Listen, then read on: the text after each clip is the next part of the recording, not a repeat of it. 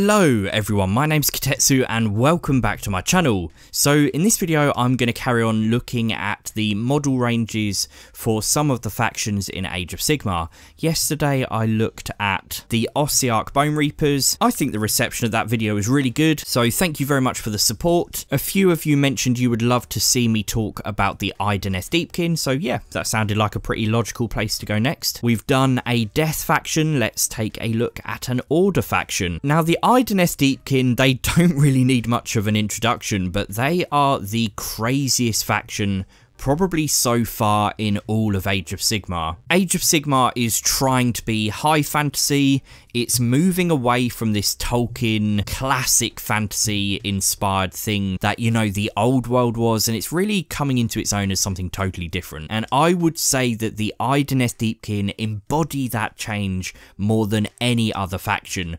I don't think there is anything else quite as crazy as the Idoneth Deepkin in Age of Sigmar so far. If you don't know what the faction are, basically these underwater elves are a failed experiment of one of the elven gods. When this elven god was born, he wanted to find his elves, his kind of kin, and they were nowhere to be seen, and it turned out that the chaos god Slaanesh had eaten all of their souls, and by capturing the god and releasing the souls, he was trying to bring back the elves.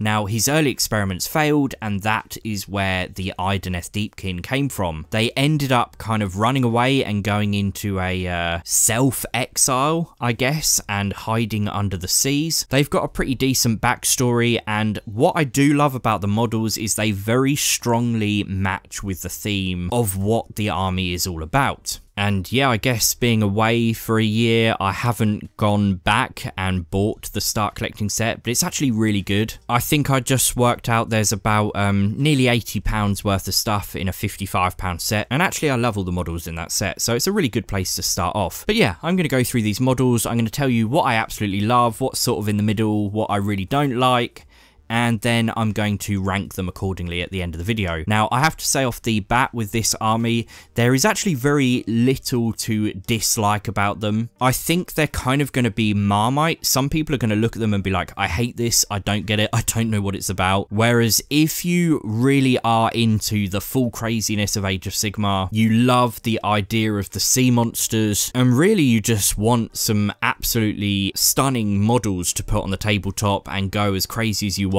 with, then this army is absolutely for you. Let's start off with looking at Volturnos, High King of the Deep, and in fact he also doubles up as the Achillean King, so I can kind of do 2 in 1 here. Now this model looks absolutely great. Let's start with a twisty view of him. He's very detailed, I love the pose, I particularly love, I don't know how to say that, we'll stick with his deep mare that he rides. I love the way they've sculpted it with these 3 tails that are kind of supporting him. It's quite a good way of adding elegance and detail to a model without making it too fragile, and you guys know I hate fragile models. But I love the armor, his shield looks amazing, his cloak is cool. I particularly love his sword, it kind of looks like a pirate cutlass, I guess. But yeah, very little about this model that you could dislike. The only thing I will say, and this is something that seems to affect the Idoneth Deepkin more than perhaps any other faction I've seen so far, I think the choice of colours painting these models really seems to affect how much I like them. So for example, if we look at the deep mare that he's riding, I really don't like that colour scheme. The second you look at this colour scheme here, I miles prefer it. But again, colour is going to be a very personal choice, so that's just my opinion there.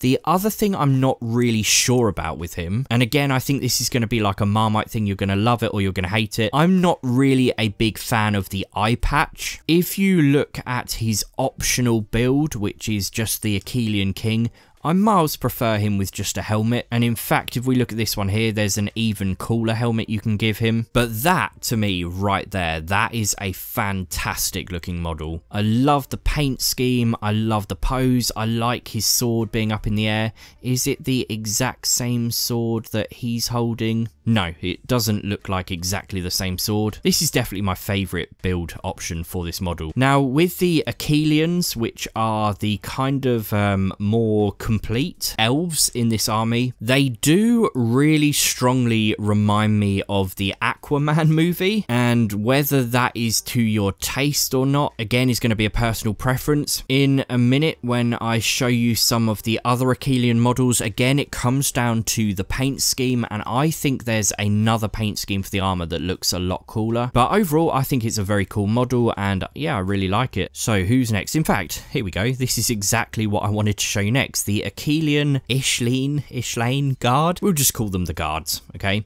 Now, these models I absolutely love. Do they show in this bit the other paint version? Yes, okay. Now, again, when I saw this paint variety here, I actually didn't like this model at all. For some reason, the way they've painted it reminded me of a prawn. And, you know, the bluey, silvery armor paint scheme, it just says Aquaman too much for me, and it doesn't look as imposing or as threatening. Whereas if you look at these guys, I love this paint scheme. I think it looks really cool. I love the fact that this unit as well has got swords instead of spears, which for me personally, I always prefer. But if I was going into battle personally, I would definitely rather have a sword than a spear. But yeah, what a fantastic take on a cavalry unit. Again, highly detailed, and this paint scheme here actually really allows you to appreciate how much detail there is on these models. I just find it so surprising how much of a difference the paint scheme can make to me liking these models. But these Ishlane Guard, they look fantastic. It certainly makes a big difference to having, you know, traditional horses and cavalry in your army. It's out there, it's crazy. The helmet looks amazing. The shield looks very cool. The design of the swords is good. I love the minimalistic kind of armor on the eel. But yeah, overall, a very cool unit. I don't know, let me know what you guys think. Do you prefer this armor and this paint scheme, or do you prefer it looking more like this? I guess it's growing on me, but yeah, I really like this kind of yellowy Fangmora eel paint scheme. Yeah, so those were the Ishlane Guard, or however you pronounce it, whereas the other build variety are the Morsar Guard. I'll skip ahead to these just for now, just to show you that, again, they look a lot more Aquaman-like. They really do have a kind of Spartan style, ancient Greece, Athens, you know, all that kind of feel to them. They very much look like gladiators, which I guess really does fit in with the theme they're going for, the nobility. And again, I can see some people really enjoying going a bit crazy with the paint schemes. I personally prefer making everything look more imposing and menacing, but that's just me. Okay, so let's take a look at the giant sea turtle. I mean, what can you say about this model? It's absolutely bonkers. It's crazy. There's never been anything like this in Warhammer. I guess maybe the Seraphon with the dinosaurs have got a kind of similar vibe, but not entirely like this. This is, again, very different. I love the idea of it. You know, you've got these kind of harpoon gunners on the top with their spears. You've got the guy who's steering the turtle. I'm kind of surprised he can stay on there, but hey. And then what have we got at the back? A drummer. So very much a kind of central piece for your army. It's something that all your models can rally around, and I guess it feels a little bit more like a support unit rather than a particularly ferocious attacking behemoth. I don't know, what do you guys think? When you look at the rotating version, it's quite unusual that they've decided to split the shell into two. It does very awkwardly look like a second turtle has come along and put his head somewhere that you don't really want to imagine. I don't know, am I going to regret saying that? There's probably some people out there who love this model so much who really are not going to like me saying that. But hey, that's the thought that just popped into my head. I'm not sure if this is perhaps the best design they could have gone with. But yeah, one thing I have noticed about this army is that every sea creature is being ridden by the elves, and I think it would be quite cool to just have some independent sea monsters. You know, there must be some pretty ferocious stuff at the bottom of an Age of Sigmar ocean. I know in the promotional material they had like krakens and stuff like that. Wouldn't it be really cool to just have a giant kraken model? No elves riding it, just some ferocious monster that's ready to tear people apart. It's certainly a very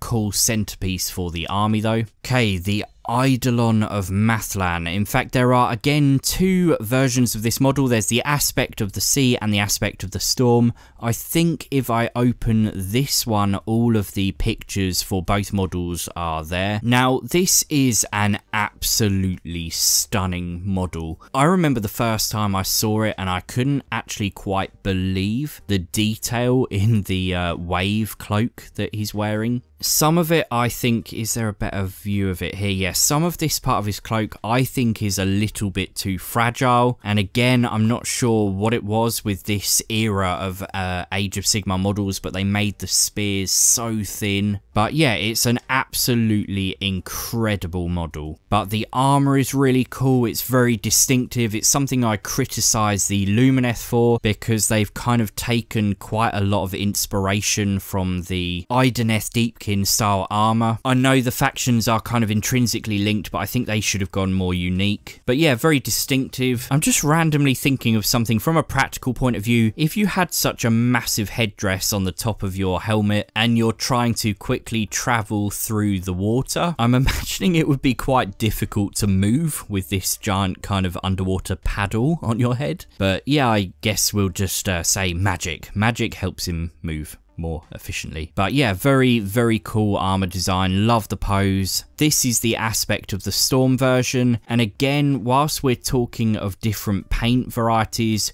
I just so prefer the way they have painted this version. I'm not a fan, again, of just how ridiculously fragile the spear looks, and this guy's headdress, whilst it looks really cool, possibly cooler than this version, it again looks too fragile. But just look at how insane the detail comes alive when you do some decent edge highlighting on it and you use contrasting colours. And I'm actually a massive fan of the helmet design that they've given the aspect of the storm. But yeah, it's a super cool model. A great centerpiece, highly detailed. I guess I have a slight issue with the lore because they look very solid and very real and physical and tangible, whereas in fact they are kind of meant to represent a spirit, and not only a spirit, but basically they're representing a god that is dead.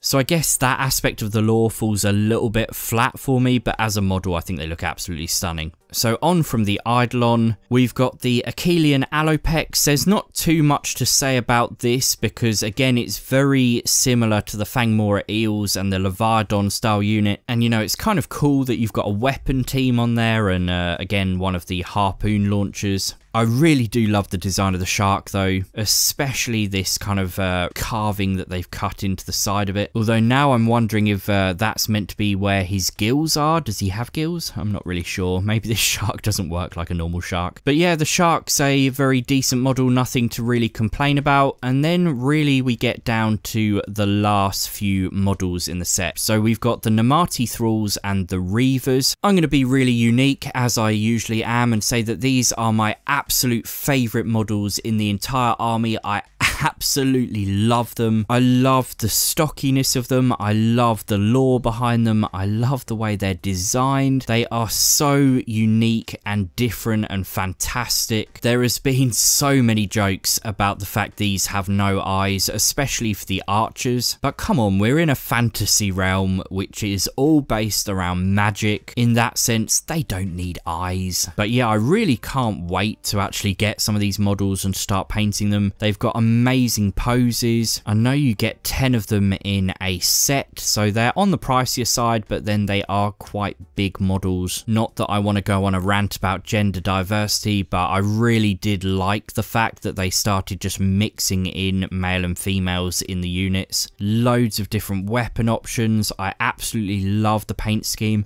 and funnily enough, on these models, I absolutely love the kind of blued silver armor that I criticized on the Achilleans. Really, although it's going to be a unique opinion here, I actually way prefer the Thralls and just the Namati in general to the Achillean. I mean, look at this guy. His pose is absolutely amazing, and again, every single one of these that I've clicked through, they've all had a totally unique weapon option. But yeah, definitely my favourite unit in the army. Now the Reavers are very much in line with the Thralls. They're a very similar unit, very closely associated with them in terms of their design. Again, absolutely superb posing. You guys know I love archers. I just wish that their rules were as good as their models looked, because I think that was a massive disappointment. Every piece of writing they ever said, in fact, look, here we go, uncannily accurate despite their blindness, because they kind of use magical ripples and almost echolocation to aim, and yet despite that they really are not a very good archer unit in the game. It's a massive shame, because the Thralls are a really fantastic unit to use in the game, and I just wouldn't really use these with how their rules are at the moment. Alright, so last few models, we have got the kind of sorcerer models. My favourite one of the lot is definitely Lotan. Again, very cool that he is a named character. Does it really get much more unique than an underwater elf who has a giant octopus that has a club and a sword? And in fact, he's even holding, I think, the ink pot that he's using to write with. It's absolutely bonkers. It's amazing. I love it. It's a super cool model, and I don't think I've ever appreciated how cool the scroll looks with the octopus kind of holding it at the right angle for him. But yeah, pretty great model. I never noticed he's got like a massive bag of scrolls behind him as well. That's the thing with the models that they're bringing out at the moment. They're so detailed that the more you look at them, the more details you pull out. But yep, definitely one of my favourite models in the army. The Soul Render, I don't quite like it as much, but it is still an absolutely epic model. I love the little lure light that he's dangling from his head, kind of like the evil fish from Finding Nemo. But yeah, I also love the fact he's got his loop on his kind of fish hook,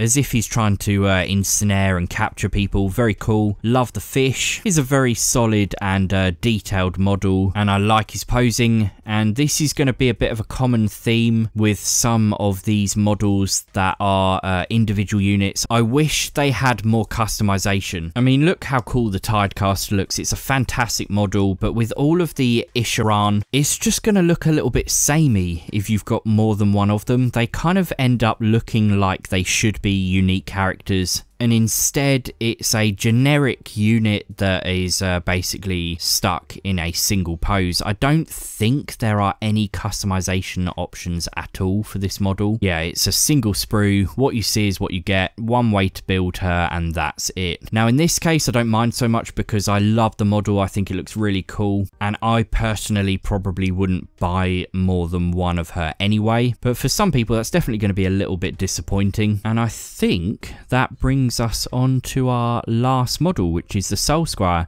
So we've got the Soul Render that kind of brings people back alive. We've got the Warden of Soul Ledgers that's all about inspiring the Thralls and the Namati to fight better. The Tidecaster is your standard sorceress / magician that's all about bringing the sea to the land. And then finally we have the Soul Scryers, who are the navigators. Now again, there's nothing really to be particularly excited about with this individual model. It looks very good. It's not particularly exciting. It's not particularly bad. It just is what it is, I guess. I do love the design of his cape, and I also really like the design of his head sculpt. It would be quite good to just swap him onto the Volturnos model so that you can just have him without an eye patch. That would look really good. I kind of get what they were going for with the fish. I'm not sure how effectively that works, and in fact, particularly coming off the bottom of this little whatever that is, a basin kind of thing that he's not even holding. I'm not exactly sure how that's attached to him,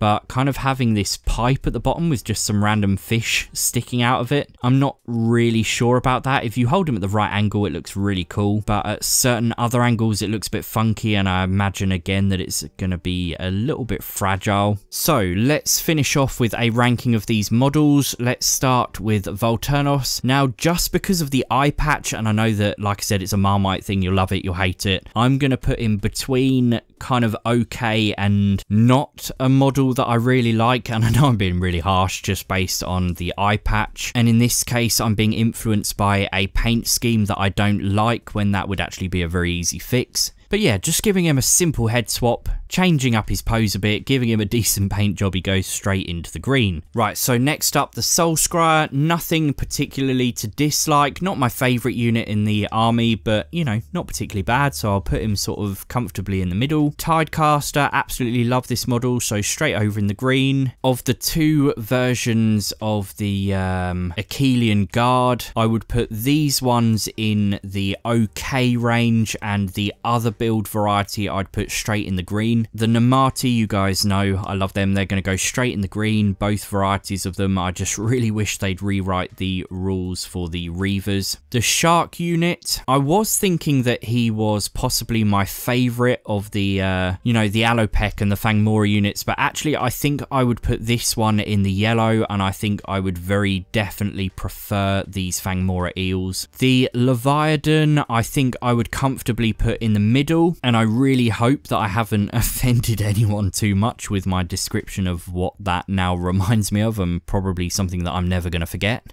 The Soul Warden, I would definitely put him over in the green. The Soul Render, definitely in the green. And the Eidolon, that's an insane model. I've never seen anything quite like it, so it has to go into the green. So I get that this is my list. You guys are probably going to be the total other way round. But there is enough here to absolutely love to make this a kind of classic faction. Now, do I have any particular criticisms? I think we could have some more individual sea monsters that aren't being ridden. I also feel like the model range is also a little bit small because, I mean, these are variations of the same kit. These are variations of the same kit. So really, there's not a whole lot of choice in the army, and I definitely think it'd be nice to have some more options in the future. Whilst the Fangmora riders are kind of a bit of a hybrid of cavalry and elite infantry, I think they could have done an Achillean kind of foot soldier unit that could have been like a more between the battle line and the cavalry unit. I think that could have been quite cool. But overall, yeah, they're a fantastic army. They're very unique, and maybe not to everyone's tastes, but for the people who like this faction, you're gonna absolutely love them. Right, that's it for my video for today. I think I'm quite tempted to talk about the Sylvaneth next. Let me know down in the comments which faction you would like me to talk about next, and I will try and get round to those as soon as possible. But thank you very much for all your support on these videos. Don't forget to hit the thumbs up, don't forget to subscribe, and I'll see you guys really soon.